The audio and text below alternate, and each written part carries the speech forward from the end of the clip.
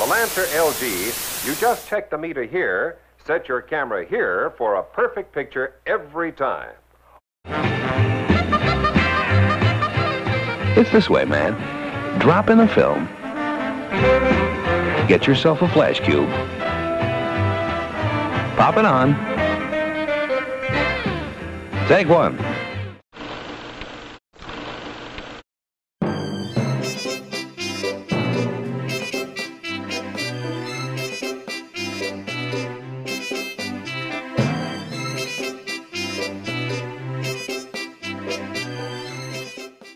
Almost everyone has experienced taking camera pictures. You know, snapping fun shots, posting them to Facebook, it's no secret how to do. But I want you to get much better at taking photos that tell stories. It's top secret, Carol. Top secret, eh, boy? Definitely. Top secret. Most amazing of all, the low price. Less than $25 for the complete outfit. Camera, flash bulbs, flash unit, and film. And you'll do more visual story making with the assignment bank. Kool-Aid. Be sure that the envelope says Kool-Aid. If your family is like ours, you'll have as much fun together indoors as you do out. And now there's a new camera by Kodak that's just the nicest one I know to have around the house. It's the new Brownie Star Mic camera, the most compact indoor and outdoor camera in Kodak history. Lock me in your arms forever. That's a place I want to be. And even make up some funny Valentine cards.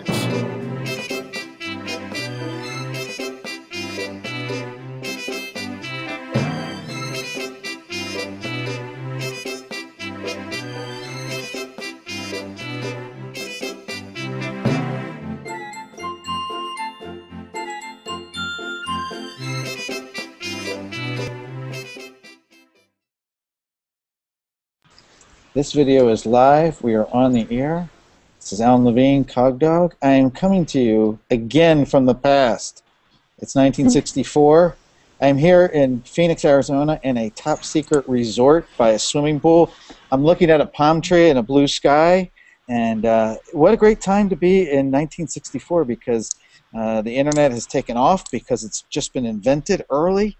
And we're going to be talking about what's been going on in DS-106 this week. And I got a bunch of people here to help me do it, so I don't have to say a whole lot. So I've got 4 DS-106 students and a DS-106 teacher from another college who are going to kind of talk about pretty much what's been going on this past week, and then start talking. What I really want to get into, especially with Michael here, is to talk some about what is the visual storytelling that we're going to be doing this week. So first, I just want everybody to introduce themselves, and I don't know if you're in the same order as me, but I'll ask Dylan to go first. Hi, everybody. I'm Dylan. This past week was a lot of fun. One of the things I liked a lot was the listening to the audio story. I listened to one of the This American Life broadcasts, and initially I was a little skeptical about sitting with no visual for an hour. But I really enjoyed it. I actually have it as a favorite now, that site, so I think I'll probably be checking it out in the future. Had you heard of it before? No, I had not, actually. So Yeah. it was the first experience with it. Yeah, a lot of people don't. All right, well, welcome, and you're definitely going to get a chance to say a little bit more. Sure. Chris is going to step out for a second. Caitlin. Hi. I'm Caitlin, and I really enjoyed DS-106 this past week. Probably one of my favorite things was making the sound effects story. I was going into it like really intimidated by it, but it ended up being really interesting, and I'm really excited with how mine came out. So. I am too. I loved your story. You did the running story, right? Mm-hmm, yeah.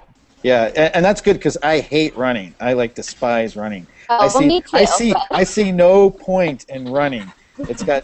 I'll stop there, but I do want to emphasize that nearly every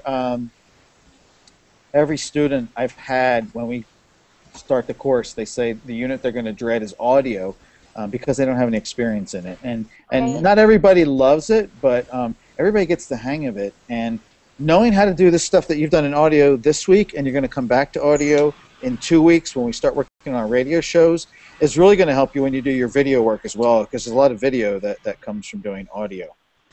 So next, I'll ask Carissa to say hi. Hi, I'm Carissa, and you can follow me at CarissaVball08 on Twitter. And the thing I liked most was doing the radio bumper. It was my first kind of assignment that I did this week with audio and just adding the layers in and stuff. I thought it was really cool, and I had fun making fun with my voice and stuff, so I like that. So tell me, and I should ask everybody to speak. I mean, do you guys listen to radio? I mean, is there a radio like that you listen to outside of this stuff? I personally don't. I just always plug my iPod into. I listen to weird music, so I always plug my iPod in there and stuff. I can't really find anything that matches taste. So I don't. But I used to listen when I was little to shows, just like radio shows on the bus and stuff like that. We'd always want to listen. Wow, and we have Luke Lockwold, who is sitting in. I'll say hello to Luke, but next I'll ask Sarah to say hello, and I'll come back to Michael last because he's like the special guest.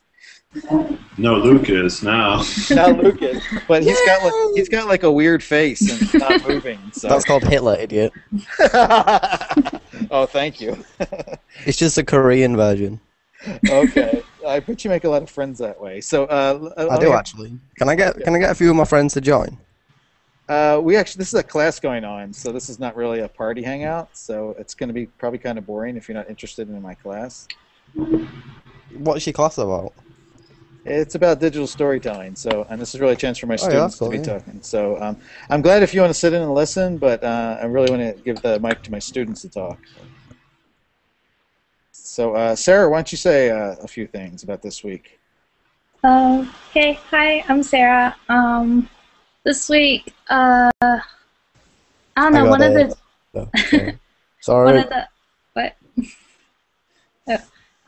the audio stories that I listened to was called Doppelgangers, and I don't know, I was really freaked out by Act 1 because they talk about bung, which is like the industry term for hog rectum, and the fuck? Yeah, and they're talking about how they keep it to use it for imitation calamari, and I was talking to someone in my creative writing class earlier about it because she's a vegetarian, and I was like, because of that story, I never want to eat calamari at a restaurant again. Yeah, but there's probably a lot of foods you could do that too. But yeah, that was kind of a surprise to I know. Let me get grasp of this. They use anus to imitate squid. Yes.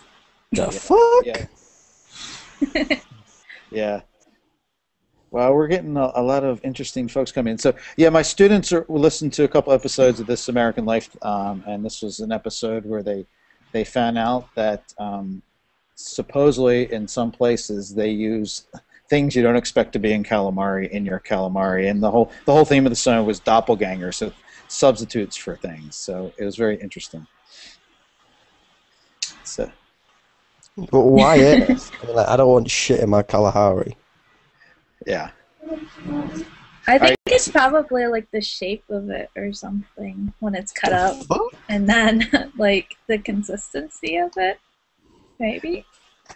I don't want to know what the consistency of an animal's anus is.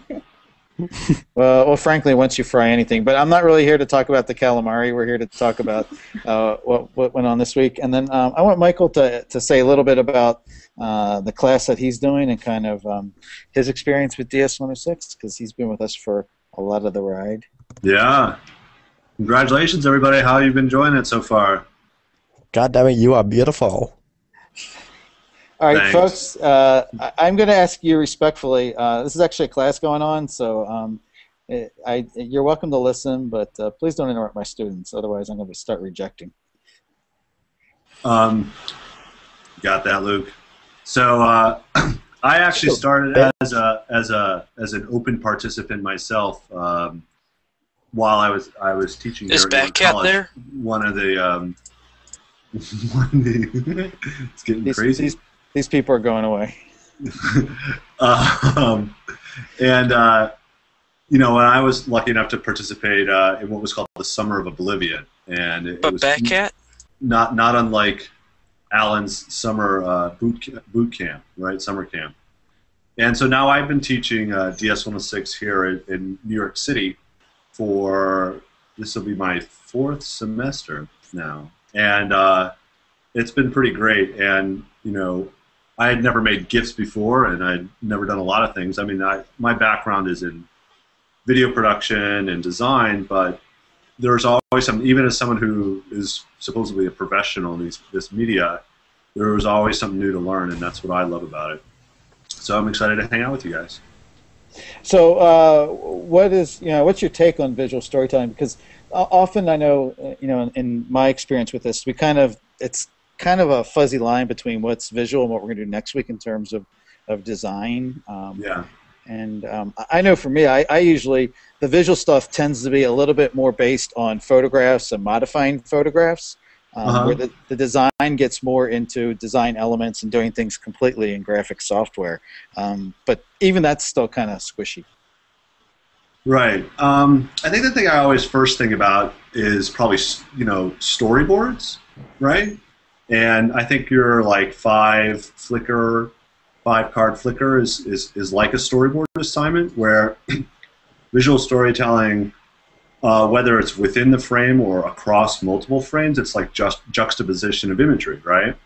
And so within a frame, if you're thinking about how you arrange the content in a photograph, and I think Alan's done a great job of encouraging. I looked at Alan, your breaking things into thirds and advice about taking photos from different points of view. So that's a big part of it, is like making that effort to contextualize the images that you see through the lens or whatever within the frame. But then that's what's cool about the 5-card flicker and storyboards, is what does it mean to have one image appear before another or after another, and how we establish story through a sequence of images. So that's, I guess, the easiest ways to think about it for me, or that's storyboards. Cool. So for my students, because you guys are the co-host, tell me a little bit, like maybe what your experience or interest is in photography. I mean, how do you come into this? Uh-oh. There we go. I know that I don't really have much experience when it comes to taking pictures and stuff, but I'm excited because I like looking at pictures and everything, and so I just never really have tried. So I think if I go and open up, and why not try? That's good. Anybody else? Where do you guys come at in terms of your photography interest, or do you take pictures? I mean, I assume everybody takes pictures. I could be wrong. This is my iPhone, but that's pretty much it. I was about to say, I think everybody takes pictures now that we all have smartphones, cameras in our pockets. When I was younger, I think one of the first gifts I got was like a Canon, one of those giant old school cameras, and I would like run around like taking photos of like flowers and stuff, trying to make them super focused. And I remember it was a film camera. I would accidentally sometimes, exactly, except like old school, I would accidentally take a picture over a roll of film that had already been exposed, and get like that, you get that double exposure. And I remember getting really interested in like photo manipulation, and I sucked at it because we didn't have Photoshop. So I started like messing around with like GIMP and paint and stuff, paintbrush. So that's kind of where I came from, more like photo manip than actual like photography. That's one of the things I was interested in. And I mean, what kind of questions do you guys have about the stuff that you see on the list for this week? I don't have any questions, but I just think that it's going to be interesting. It seems like we have a lot more a lot of creative freedom, especially this week, because we get to pick the assignment that we want and things. So I'm excited about that. Statement. I'm excited about the Valentine's card. I'm so excited for that. Like it'll be a lot of fun. Yeah, I'm glad you said that. There's a great story on that. So Sarah Kuntz is one of the earlier students who took DS-106, I think 2 or 3 years ago, before I was even involved, and she pretty much has carried on. She's had these 360. She's done daily photos as she's traveled the world. She did a year where she just did a craft. Like she made something every day, And when I was teaching this for the first time last spring, she emailed Jim Groom, who was teaching the other section, and says, I want to give a challenge to your class. And she basically interjected this Valentine's Day activity. And we were teaching it in person at UMW, and it was a great thing that we call them these blitz assignments. So we gave people like 15 minutes to do this right away. So there's something about that aspect of doing something like on the moment and on the fly that's really creative. Anybody have any thoughts on that? Does that sound strange? You mean like that kind of impromptu, spontaneity kind of driven creativity, or? Yeah. I mean, if I just told you, like, in the next 10 minutes, find me a picture of a polar bear, playing volleyball, and you got 10 minutes to do it. It's not about doing it in a fine art matter. It's about just trying to be creative, really, on your feet. That is where it's at. I absolutely love scavenger hunts, and when I was looking at the assignments, the photo blitz is exactly like a scavenger hunt. Has anybody done Gitchwas ever? It's the greatest international scavenger hunt the world has ever seen. You're supposed to find or create pictures of the most incredible things. Like, the photo blitz is like, take an ordinary thing and make it look supernatural. Well, it was exactly like that, except there were like 250 items on the list. And, I mean, it's basically like a photo blitz, except bigger, which is pretty cool. Yeah, and you've done these too, Michael, with your shadow projects. Are you doing that one again? Yeah, we will. That for a blitz assignment, hopefully next week. That was a lot of fun. We did a blitz assignment last year where people made shadow puppets in class, and I set up, just some lights, or they could go wherever they want, because we have this little studio next to our media classroom, and some of them, they went crazy. It was a lot of fun. I wonder if I could. Cool thing is, if you even, I think, still look at it on Flickr, because it was a unique tag, you can search for it as DS106 shadow puppet. Let me see if it still works. If it does, I'll send it out. And what I think it was really cool, because it does work. Or I'll just paste it in the talk. And it was a great blitz assignment because it was very accessible, very easy for people to do, with phones. And I loved, for example, if you see like the first 4, people started to find these ways to interact with one another to create symbols and characters from iconography. But then what was coolest too is I could see Alan jumped in and a few other people jumped in from the greater community, and I think that's what Alan's alluding to with the Valentines. That was fun. I remember that myself. Yeah, because we had people outside our class doing it, and because we had them tagging them in Flickr, it was kind of exciting to see people joining in. It's a silly activity. I mean, Sarah found these incredibly cheesy cards that have no caption, and the things they're actually all there. All the ones that we did last year. So I was glad the timing worked out perfectly that we were going into visual during Valentine's Week. Yeah. What do you guys think? Are you thumbs up on Valentine's Day? Do we have any romantics here? I see this. We're actually, I do karaoke at the school, and this week's theme is going to be don't sing a non-love song if you want to win a prize. Interesting. Yeah. A non-love song? Yeah, which is pretty hard. Do those exist? Yeah, I'm trying to look at, I think also, speaking again, like I'm looking at some of the assignments and ones that were popular. I like assignments like Creep on a Movie Scene. Yeah. Because I think that talks about that notion of juxtaposition. When we see that meme, the cat that's always like this, that pops into the corner of the frame, and that's the like,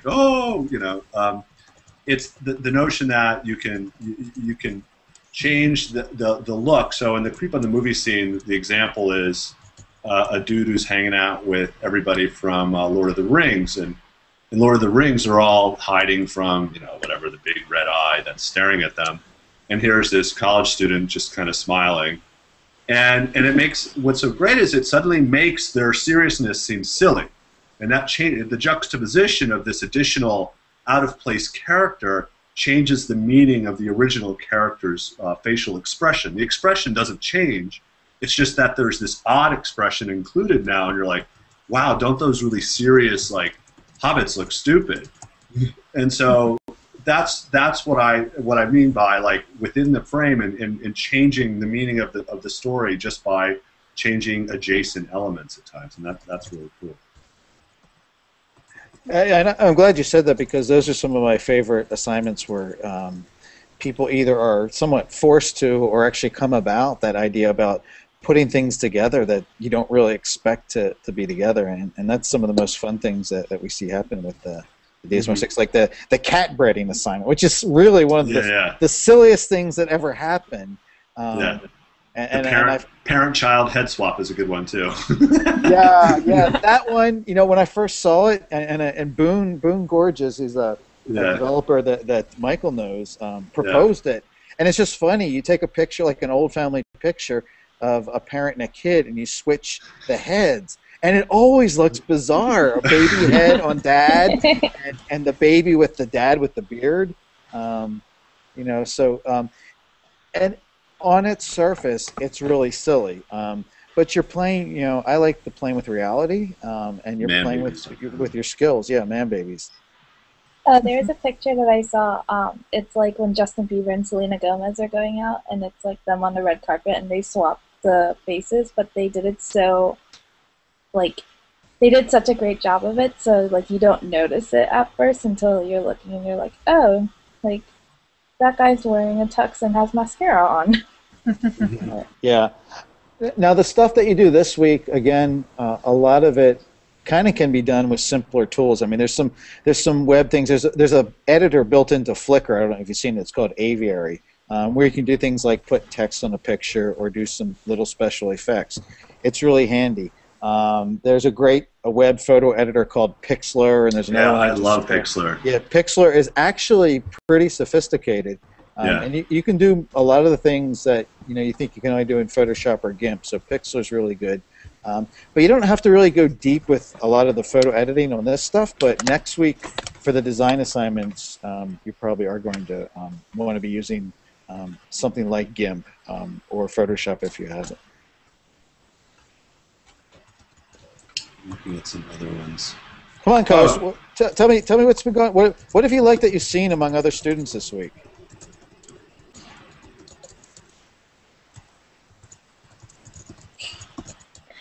I mean, in week 5, I haven't really seen that much action yet. But no, from that you can talk about last week. I mean, in terms of the stuff that you saw, or people's blogs that you like, or. I mean, in my comment group, I love Tiffany's blog. It's so creative and dramatic, and she has such great creative writing voice, and I think it's awesome. I really like following everyone in my group's blogs. They really keep me interested, and I'm like, oh, I'm only gonna read a couple, and then next thing you know, it's like 5 blog posts later, and I'm still reading. So, yeah, I like that aspect. Yeah, I know that in my comic group, Amber had a really good radio bumper. Like, when I was looking around for inspiration on mine, I was doing comments at the same time, I was just like, listened to hers, and I was just like, really? I was just like, oh god, I'm not going to get an A on this assignment. I think it's at its best when you get inspired by other people's work. I have an assignment that I'm going to put up there that I think will be a good 2-parter, which is there's this blog where this guy, actually I don't know if it's a man or a woman, posts what they call graphic GIFs. It's a graphic gift, and they take an old ad and slice out, say, the car, and it's not unlike Tim Owen's Slide Guy. But the idea is making an assignment where people generate all these awesome, transparent background assets, and then it can be incorporated into design assignments, and you could pull people's graphic GIFs and make them into pieces of design. I think that would be fun. That's very cool. Yeah. I have a question. Who is it? You're allowed Think to ask Troll. questions. Think Troll. Who are you? Is she a hipster? Are you a troll? Yes. Next question. Can I make a suggestion for this week, really quick? Yeah. I've learned that when one of Dr. Whalen's classes, we did a lot of Photoshop in, and I learned very quickly that my trackpad doesn't like me in Photoshop. So Get a if you mouse. guys if you can get your hands on a actual mouse, use it this week because that will help you a lot with doing graphic work. That's a good point.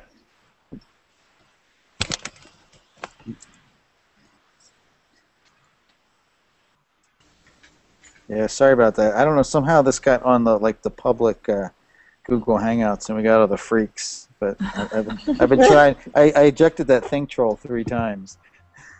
Wow. Oh my god. So he's just gonna keep coming back. That's okay. I'm just gonna be blocking them.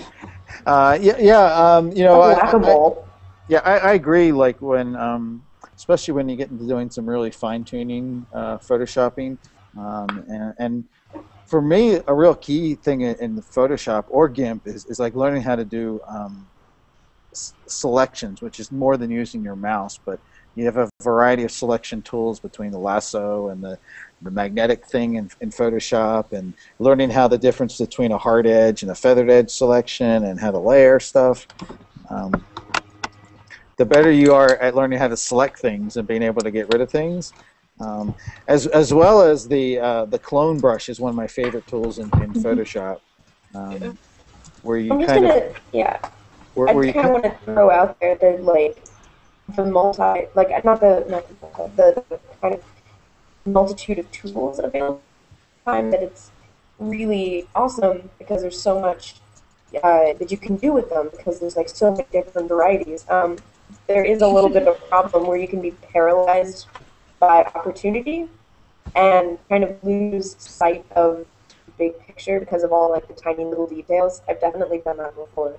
I was having that trouble in Audacity as well when I was trying to, pick the perfect sound and then edit each and every little blip in it. You get kind of hyper focused sometimes, which makes your project take 4 times as long as it should. Yeah, I don't know. I think it's good when they take a long time. No, I mean, a long time is good. I spent, hours on my 50 seconds of my, radio show or whatever, my sound effect story. And, I mean, I spent, 4 hours on it. It was ridiculous. But, there's, maybe a fine line between, too much and just enough. Well, let's hear from you guys. I know very much this is an intensive class, and I don't want you to neglect your other things. But I mean, how is the level of the demand so far? I don't feel like it's that bad. I don't know. I mean, it's definitely work, but if you prioritize your time, I don't feel like it's that overwhelming. Except when you initially read everything you have to do for the week. That's the only moment that I'm like, oh my gosh, there's so much to do. But then when you actually get into doing the work, I don't feel overwhelmed or anything about it. So at least up to this point. Yeah, I think having the weekly checklists really helps me because I'm able to organize everything, and I know that I do my daily crits throughout the week, and I watch the videos throughout the week because I was able to see the checklist and be like, oh yeah, this and that. But I kind of accidentally forgot about the DS-106 radio show thing because I didn't read it clearly, and so I didn't know we had to try to tune in when something was live, so I kind of missed out on that. But it's okay. It's not highly critical. I will let you know that when we get past spring break, we get into some sections where we'll be spreading things out over 2 weeks, which in some sense give you a little bit of a relief from this something new every week. But it also means that you're going to have to do 2 weeks of work. So if you're the the folks who wait until the weekend to do it, you might have a lot, but it does change the pace up when we get into that latter half of the semester. Yeah. I Sounds mean, very like, I dangerous find for that the I procrastinator. find that having the weekend kind of is helpful because Poor Alan, you're on it. Sorry. no, you're fine. It's just I got a little distracted by like everything that's going on. Also, I'm like lagging, so I can't really figure out where I am. Whatever. But I've personally found that like in 1 week I'll do like everything on the same day and be completely overwhelmed, whereas on another week I tend to do everything like on Monday and Tuesday and then spend a lot of time on like minute details like on a Friday night. Yeah, what were you saying, Dylan, about procrastinating? You like procrastinating? No. Yeah, the 2 weeks time for assignments could definitely be dangerous if you wait till the last minute. I know I've tried pretty much every strategy of 1 week doing it a night or two before, and 1 week spreading it out, and spreading it out is definitely the way to go. How you guys liking your blogs? I like having my blog. I don't know. I really like it, and I always show it to my family members. And I'm like, look at what I'm doing in class. I run another blog for another one of my classes. It has to be a lot more professional, and I don't know. I just think it's kind of nice that I can be creative and have my own kind of creative writing voice in this sense, rather than just being like this and that and this. I can kind of take on any character with this blog, and I really like that. And again, you guys should know that you're the only university in the country that does this, okay? Michael is actually doing it for his class right now, and I think maybe Emory University might be trying something like this, but no other university anywhere gives their students domains and blog hosting. It's crazy. You think it's just normal because it's UMW, but it is pretty special. Hot damn, right, Nancy? I've realized this week that when I'm in tech week for a show, I need to do my work on like Sunday, like as soon as I get it, because I've been pulling my hair all week because I was in the shop for 10 hours this week. So. Yeah, it's hard. And just again, to let you know what's coming is we're doing visual this week and design next week, so it's kind of 2 weeks of doing graphics, so there'll be new work every week.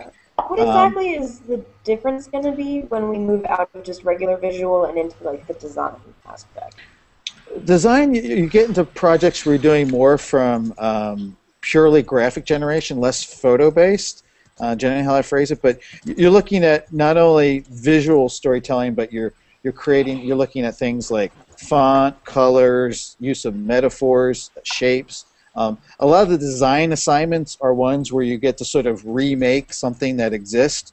So we had a sample of that about a week ago when that daily create-in that came in about the Julia Child movie poster, which was kind of crazy, and it was a little bit more than actually we typically do in a daily create. But those are the kind of things we often do in the design assignments. You kind of find something that exists. There's like there's a DS-106 propaganda poster. So you find one of those old posters from the 40s and 50s from the war years, and you kind of recast it with a new message or a modern message. So we just had one. One of the daily creates this week was to take an old movie poster and to redesign it to make it more accurate. Yeah. So like someone had done like Twilight and like called it Snack Time, because it was a picture of like Edward like looming over Bella. Yeah, those were fun, and I'm really it really pleases when people get excited about doing the daily creates. And again, I said this in my email.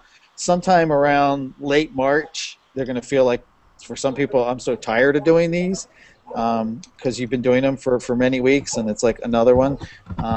And I encourage you, when you do the daily creates, like, you don't have to put a lot of time into them. I do them as quick throwaways. You can get carried away and do these crazy design posters, but you don't have to. It's almost just like practicing again, almost like those quick assignments of thinking on your feet. Like, the thing out today, take a picture of someone else using your favorite technology. You could do that in about 2 minutes, if you just look for the opportunity and ask somebody. Actually, to go back on the movie poster, daily creates, how do you do those? Because I was like trying to figure out how to do it, and then after like 5 minutes of Googling, I just kind of gave up. You want to take that one, Michael? Yeah, yeah. Once you start getting into that, more sophisticated remix in terms of, so if you take a movie poster, the first thing you have to think about is like, gosh, I have to erase the title somehow, right? And how do I do that without literally erasing the image behind the title? And that's where even Pixlr is great, because Pixlr has the tool that Alan was describing as one of his favorites, which is the rubber stamp tool. The rubber stamp tool is a tool that allows you to copy near pixels and paste them to another portion of the image. So this is how photo retouching is done. So if you think of like, say I had a huge pimple right here, okay? Well, there's this nice space with no blemish right here, and I could copy the pixels here and then cover over it, and it would basically match, and I would now have clean skin and clean skin. So that's the idea, is like you find nearest neighbor pixels that would look like the image behind the text. And so it's a process. And then the next thing is like, oh, now I have to try to discover a font that somehow matches or looked like the original font, and now I get to change the title. And you'd layer that text over the poster with your new title. So yeah, those do take more time. Yeah, and the trick is really good at using the layers in your graphic editing program. And some of it is just getting good at like finding the original source material that has stuff that lends itself to be recreated. So a lot of times with the movie posters, you can find something that has a good solid background that you can sort of paint over what's there and then replicate something on top. Right. Sometimes you have to. I just worked with a friend, and she had a family photo that had her nephew's girlfriend who he broke up with. So I took her out of the family photo. Yeah. And you can start getting really good at being able to manipulate, and it's not always exact replication. Often it's the interpretation. So you don't always have to match the font. You can get something that's in a similar vein. Right. But the idea is you're changing up the original meaning with a new message. Did that help at all? It's very complicated. I'm scared of the design week. Start with just taking an image in Pixlr. Go to Pixlr and look for the tool that looks like a rubber stamp. Like think of a traditional.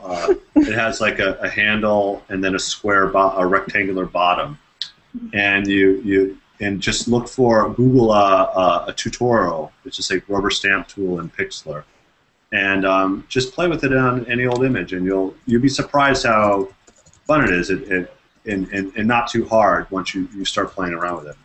Yeah, I mean, typically what you're doing is you're like picking a source area image, and you're saying, I want to copy everything like over here where this brick might be, and I start painting the brick over the window, and I can make the window disappear. And often you have to keep going back to the source area and then start painting over, and it takes some getting used to, but you'd be surprised at how much you can manipulate existing photos, ads, and really change up their meaning completely.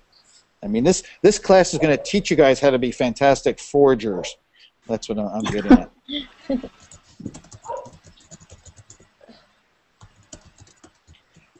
Well, I think I took care of all the interlopers. Man, they were just coming left and right.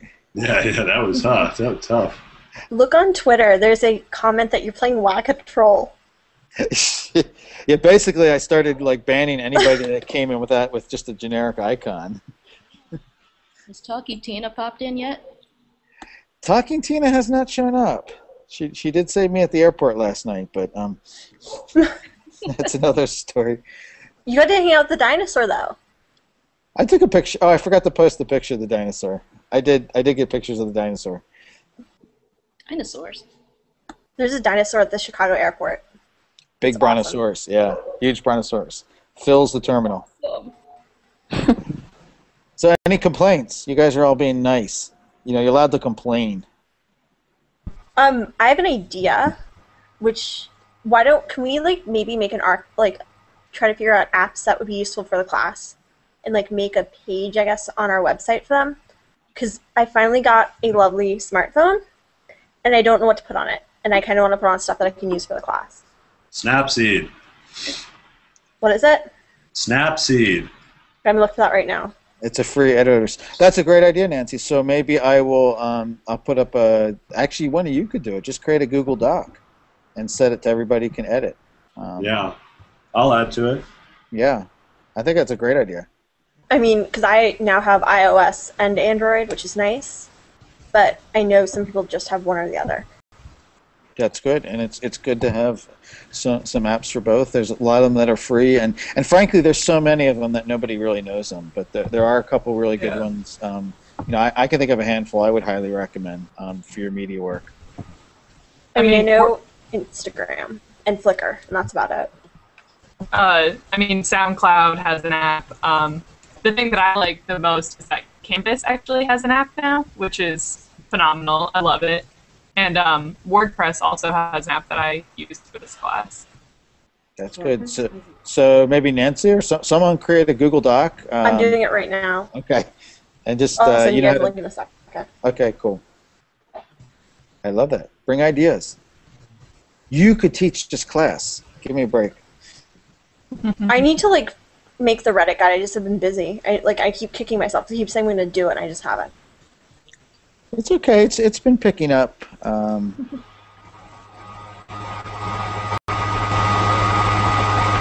right, you're loud, and I don't know who you are.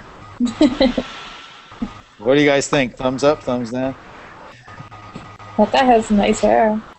Yeah. I was going to say thank you, but you're not talking to me. Okay. Anything else for the end of the show? These are kind of fun for me. I hope they're useful for you guys. Yeah. I encourage you. I have one for you. I encourage you to sort when you're looking at the visual assignments. Sort them by views, as a way of going through them as well as just the natural newest ones, because you'll likely see ones that have been done quite a bit. And there's a lot of great stuff that's kind of buried in the historical archives of DS-106 assignments. Yeah, what Michael's talking about, when you go to the assignment bank, there's like 120 visual assignments. Like, how do you know which one to do? There's views, which means people have looked at them. If you start... Wow, somebody's got a really loud mic. If you sort them by examples, that will list the ones that the most people have done, actually. So you'll find ones that like 30 or 40 people have done working examples that you can look off of. Of course, like peanut butter is number one. It's a classic. It's a classic. Yeah. All right, any other questions, you guys? Kind of shy. Can I check that doc to make sure it works? Say what? Does somebody want to check the doc to make sure it works? That isn't like signed into Google. Okay.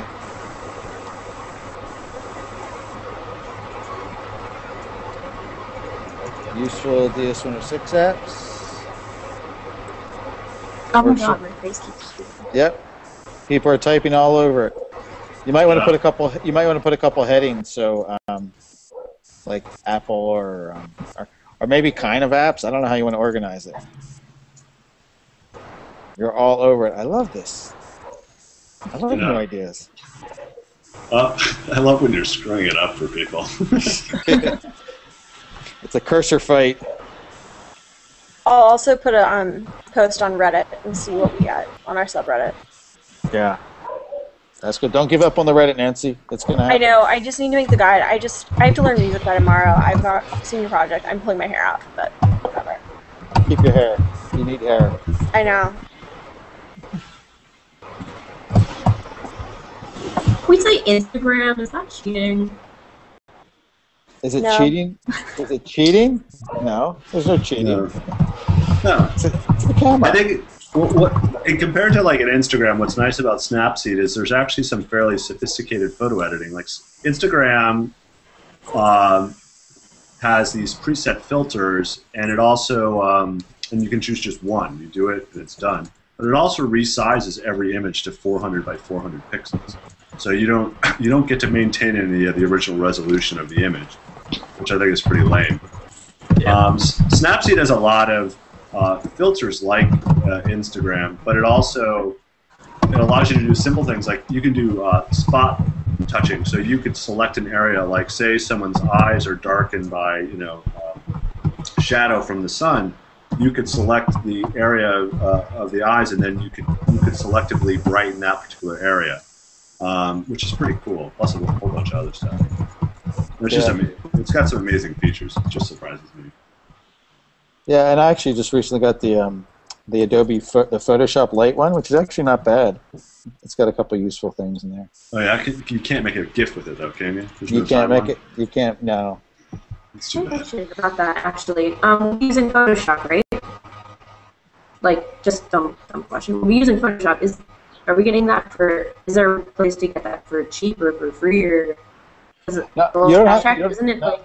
There's no requirement to use Photoshop. We never specify what software you use. So some people have it. I don't know whether the bookstore offers a student rate on Photoshop. Probably not. I don't know. Probably not. Yeah. It's expensive, but there are copies floating around the internet. Which may or may not be why I have Photoshop 1 on my computer. Photoshop 1, that's a collector's item. Or no, I have Photoshop CS. Okay. The thing has been updated in like 10 years. But you can pretty much in the handbook there's a link for tools, and there's about 7 or 8 different options for graphics editors. We've touched on GIMP, which is not as great to use as Photoshop. We got a troll. Whack that troll. Oh God, that. All right, get a clue, okay? Can we like maybe update the manual at the end of the semester with the apps list? Yeah, definitely. Actually, we'll make that whole section. It's a brilliant idea. Thank you, Nancy. No problem. Snaps. All right, folks. Oh my God, he's back. Dang. Thanks a lot. Sorry, I'm doing some other things too. I apologize. That's okay. Yeah, time to peel away. Go out and do some visual stuff this week. Buy double Caitlin's. Practice your photo skill. Buy double Caitlin's. See Bye. Dylan, Carissa, Leia, oh my Michael. God, are you Caitlin from my group, Caitlin? Yeah, I'm Caitlin from my group. Your blog is just so cute. I can't stand Oh, it. thanks. I left you a comment saying that basically your blog saved my life because I had no idea how to go about like actually writing something up, and then you had done it perfectly, and I was like, I'm just gonna be like Caitlin. Very cool. Well, So thanks for the inspiration. You've tuned into the whack-a-mole version of the DS106 show. Yeah. Actually, it is kind Sorry. of fun. I keep getting kicked out. Sorry, you don't have to apologize. We have double Caitlin's in my book, so. Yeah. Oh well. All right, nice to meet you all. Nice to meet you. Okay, say DS106 for life. DS106 for life. Oh my God, that sounded like a funeral dirge. And the troll is back. All right, bye everybody. Bye. Bye. Bye, everyone. All right, going off the air. See you guys. Bye. Thanks for coming. Okay, bye. Bye. See ya. See you, trolls.